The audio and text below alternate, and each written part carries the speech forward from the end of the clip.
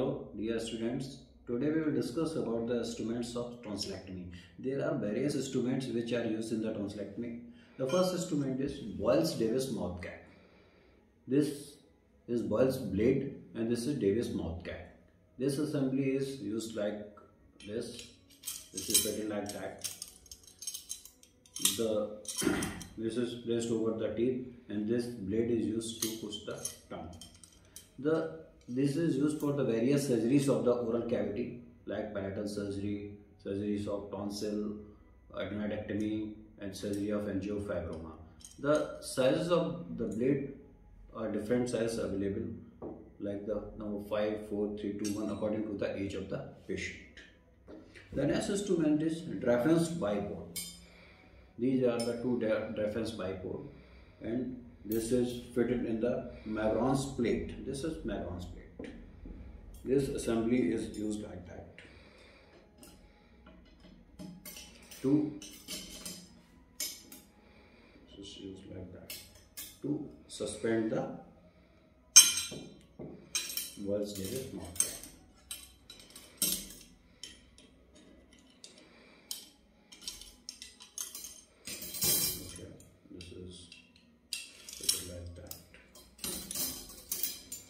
These are the reference bipole placed here, and this is the whole assembly used for the tonsillectomy. So this is Boyles-Davis mouth gag. These two are the reference bipole, and this is Mavron's plate. The next instrument is used in the tonsillectomy is Dennis Brown tonsil holding forceps. This is used to hold the tonsil and push medially.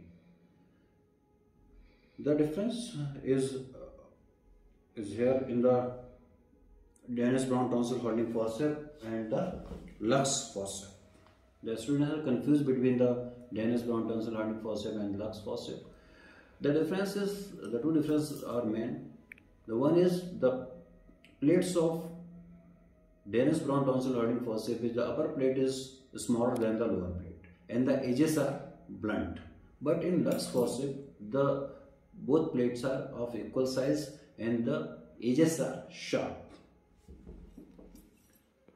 The next instrument is Mollison's tonsillar dissector and anterior pillar retractor. This blunt end is used to dissect the tonsil from the tonsillar bed, and the anterior pillar retractor is used to retract the anterior pillar after the surgery to visualize any bleeding point. The next instrument is Eve's tonsillar snare. This is used to cut and crush the tonsil from the lower pole.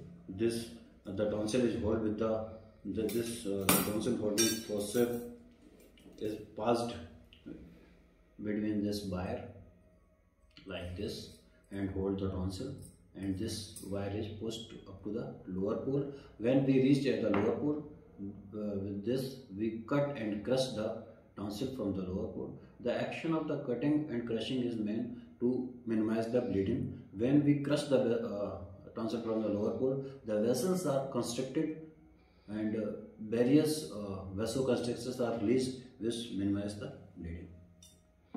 The next instrument is tonsillar artery forceps. These are two arteries, one is straight and one is curved to hold the arteries during the tonsillectomy to minimize the bleeding.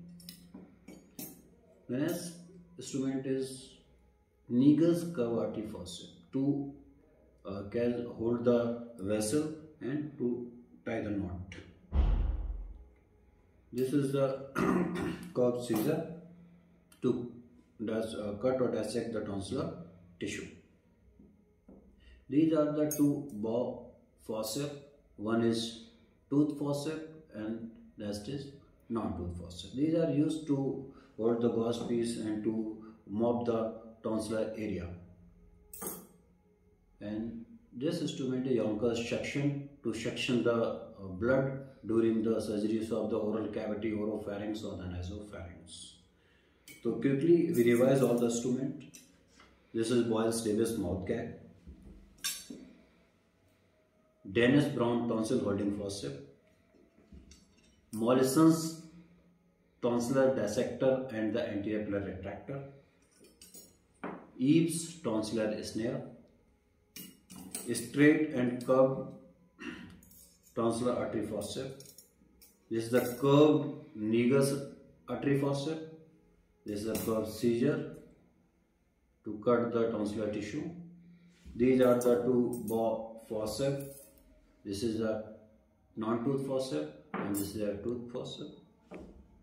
This is a Yonkers suction to suction the blood, and these two are the Draffel's bipod with Magron's plate. These are the all instruments of the tonsillectomy. Thank you.